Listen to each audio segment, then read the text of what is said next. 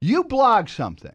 And in the course of the show, I'll give you an answer to it, and we'll post it on the web. How's that? Is that what we're doing, Alex? All right, so okay, how about question. we start? All right, here's a comment from our blog today from It's So Over.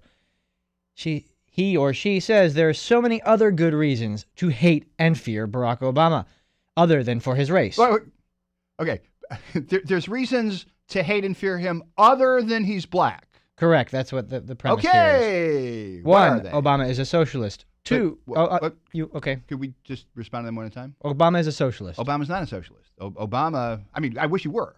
Obama is a mainstream bourgeois capitalist. He spent his whole life in the capitalist system.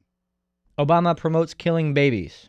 Well, Obama is pro-choice, and he's made that very clear. So if you want to consider that killing babies, I suppose you can, but that's not usually the discussion that we have between those who are pro-choice and people who are anti-choice. Obama hangs out with racists, America haters, and terrorists. He doesn't. Obama No. Obama wishes to bomb our allies and have dialogue with our enemies. No, actually what Obama said he would do is he would kill Osama bin Laden if he could. You have a problem with that? I mean, what do you think he should do with Osama bin Laden? Wave to him?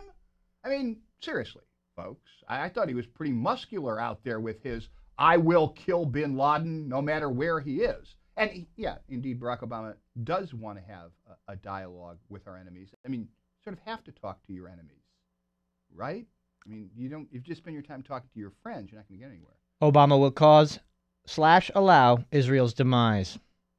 I don't quite know how he's going to do that. Israel is a nuclear power. Israel can defend itself against any threat in the Middle East many times over. Israel can turn Iran into a glass highway any day of the week except Saturday because it's the Sabbath. I'm going to skip to the last one here, and Obama is a liar. Okay.